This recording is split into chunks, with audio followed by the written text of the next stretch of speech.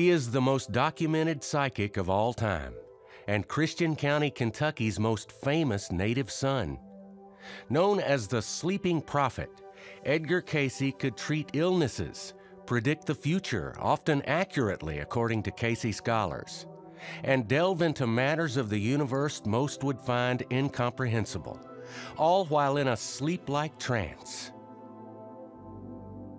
A store clerk and photographer by trade, Edgar Cayce was born in 1877, a few miles out of Hopkinsville in Christian County. He came from a typical farm family and never even finished grade school. But at the age of 13, Cayce said a beautiful woman appeared to him in a vision, granting him the ability to help others. He did that until his death in 1945, never asking for any kind of payment. His readings, as they were called, numbered more than 14,000 over the course of his lifetime. In them, he touched on more than 10,000 different subjects. Among them, the prophecy of world events, spirituality, science, and medical advice. Skeptics question his so-called psychic ability, saying he may have had a photographic memory, secretly reading hundreds of books with the ability to remember the contents of all of them. Believers say this would have been impossible in Hopkinsville in the early 20th century. This quantity of book material just wasn't available.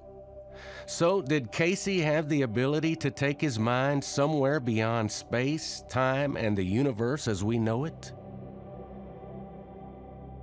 The Pennyroyal Area Museum in Hopkinsville houses a permanent Cayce exhibit.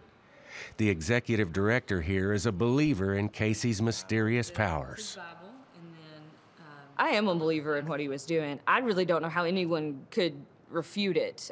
If you look at the readings he gave, the things he was able to accomplish through these readings, I just don't see how there would be any way that this was some kind of farce, that this was some kind of trick that was being played.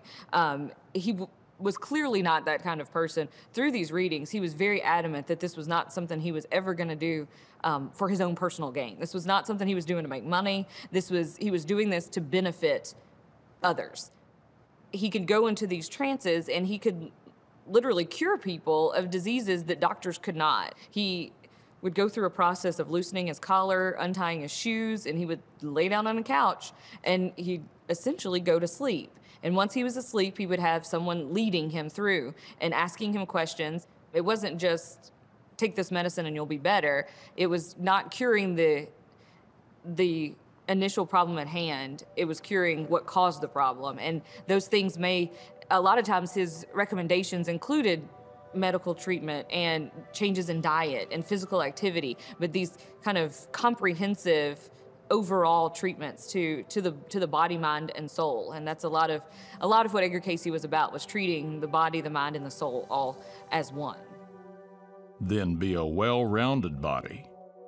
Take specific, definite exercises morning and evening. Make the body physically as well as mentally tired in those things that have been producing those conditions, where sleep, inertia, poisons in the system from non-elimination will disappear. And so will the body respond to the diets. His diet recommendations, looking at them now, it's fascinating to me. It's all the things that we call, fancy and organic, and eating local and not eating too much heavy meats or too many starches. That's what Edgar Cayce was preaching. Drink water, in excess almost. Drink as much water as you can. Try to stay away from other things. We're at 530 West 7th Street near downtown Hopkinsville. The Cayce family were living here in 1901. And Christian County historian William T. Turner also believes Cayce was a true psychic. He points to an example of a reading when two men asked him questions that would benefit them financially. And to say the least, they were not the most highly respected and reputable of men. They were very interested in the almighty dollar. And so they began to ask him questions. They began to ask him questions about the grain futures market on the Chicago Board of Trade. And they began to ask him about the results of horse races. And he hit it on the nail every time. But after a few sessions like this, Edgar began to experience severe headaches. And in a reading, he said, I am being taken advantage of, and if I don't stop this, I will lose the capability. And so from that point forward, he always made sure that a family member or someone else who was trustworthy to sit with him, to be sure that the examiner didn't ask him questions he shouldn't ask. Was Edgar Cayce's extraordinary powers a gift from God?